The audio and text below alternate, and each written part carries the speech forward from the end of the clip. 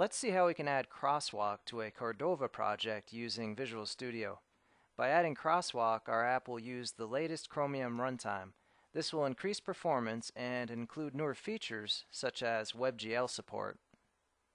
Before you start, if you are doing this to an existing project, be sure you are checked into source control or back up your project somewhere, just in case something goes wrong. Note that these instructions are for CTP 3 of Visual Studio Tools for Cordova. In later versions, these steps will probably change. You need to download the Crosswalk packages. If you go to crosswalkproject.org, go to the Download section, and you will want the Cordova Android zips. You will need a physical Android device for this process. Let's begin by creating a new Cordova project in Visual Studio. And I'm going to use the blank app template.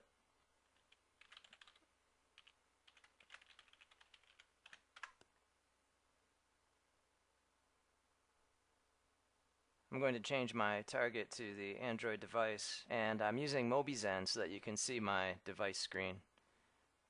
I'm going to go ahead and run this basic template.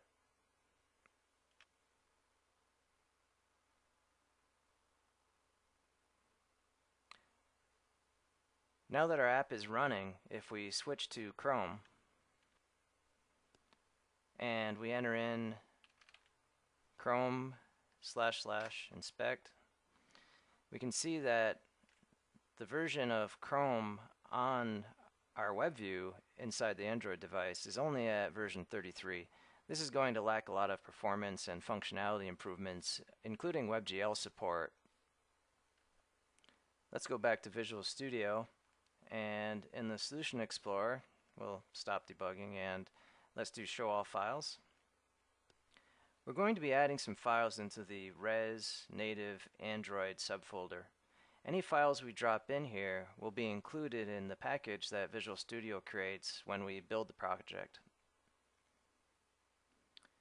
Let's first make a copy of the Android manifest file because we're going to make a couple of tweaks to that. We'll go to Build, Debug, Platforms, Android, and we'll just copy that. And that's going to go right into our Res Native Android subfolder. And we can right click that and include it in the project. We're going to open up that manifest file, and we have to add in a couple of permissions. We're going to do that just before the application node. So the two permissions are access Wi-Fi and access network, and these are required by Crosswalk.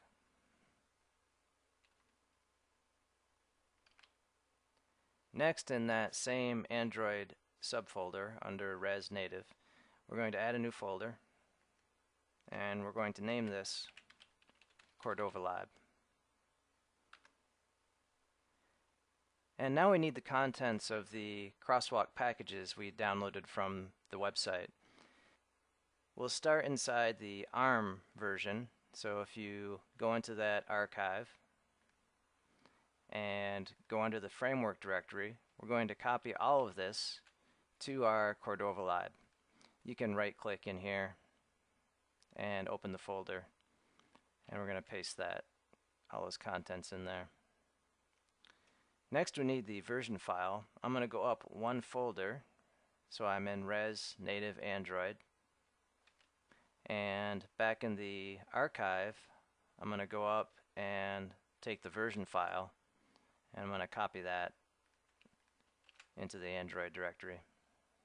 If we want to include x86 support as well, we can do that in a single package. Inside the folder for x86, we'll go to the Framework, XWalk Core Library, Libs, and we're going to just copy the x86 folder. That goes into our Res Native Android Cordova Lib, XWalk Core Library, Libs, and it's going to sit right next to the ARM version of the libraries. Back in Solution Explorer, let's make sure we include all of these files in our project. So we're just going to select everything and include in project. Now we need to build the Crosswalk libraries. We only need to do this once, but it is a process we do from the command line. Let's right-click the Android folder and open that in Explorer. And if we shift and right-click Cordova Lib, we can open a command window inside the Res Native Android Cordova Lib subfolder. From here, we're going to issue a couple of commands. I'm going to paste in the first command, which is to update the project to target Android 19.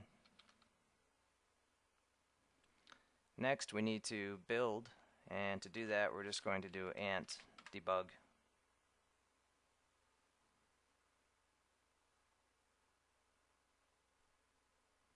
At the end, we should see a build successful. Let's make sure we close any of these open dialogues because Visual Studio is going to attempt to delete some of those folders when we rebuild. Now let's do a rebuild of our solution.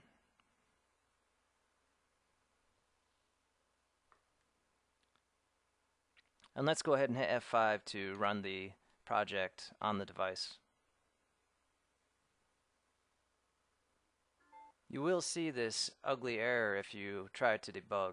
Currently, Visual Studio's debugger cannot attach to a Crosswalk enabled application. But we'll see how we can use Chrome DevTools to do basic debugging. We can see through MobiZen that our application is running. Back in Chrome, if we go to Inspect,